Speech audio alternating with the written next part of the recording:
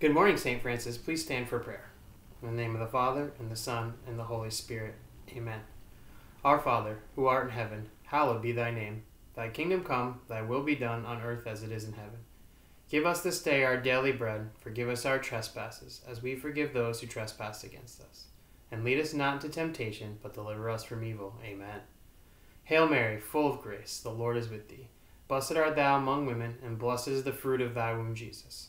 Holy Mary, Mother of God, pray for us sinners, now at the hour of our death. Amen. Glory be to the Father, and to the Son, and to the Holy Spirit, as it was in the beginning, is now, and ever shall be, world without end. Amen.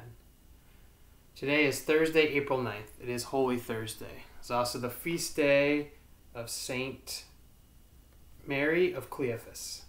Mary of Cleophas was one of the holy women who were among the disciples of Jesus.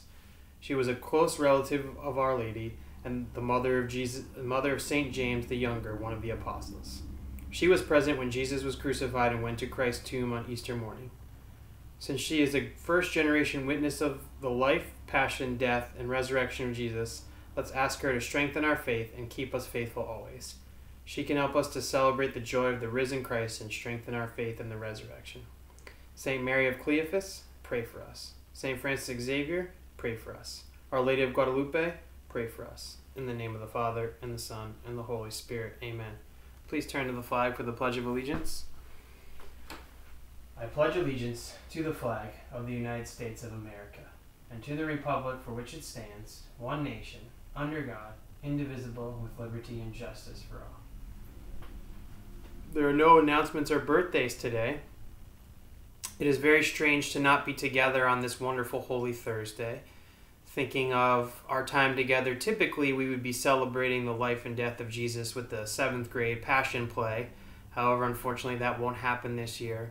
I hope you can take a moment as a family to stop what you're doing, to think long and hard about the great season of Easter and the great gift that Easter is to all of us and the risen Lord is to our school and to all that we do on a daily basis. I hope you can take a moment to spend some time with family and be thankful for all the positive things you have going on in your lives and around you. I know this is a tough time, but we will get through it together.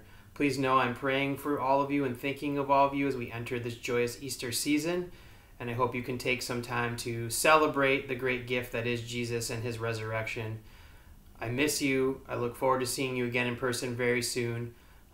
One quick announcement. We will not be producing any work on Friday or Monday in observation of the Easter holiday. We hope families will take some extra time to come together and just celebrate and be together in joy and happiness. God bless and have a wonderful day.